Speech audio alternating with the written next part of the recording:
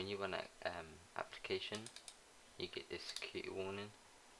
Now this security warning is actually generated by Internet Explorer, but Explorer and the interface for Windows all kind of links in with it and uses the same code base and such, or something like that. But this message is actually generated by Explorer.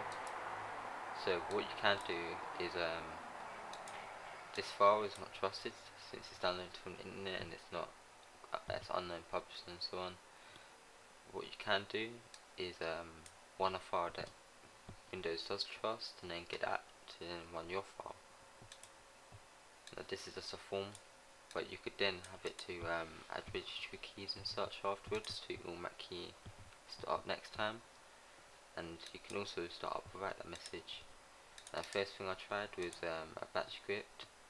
Now the problem with this is it opens up a command prompt for a second just before, but then I tried a VBS script, and then with this it just opens the application.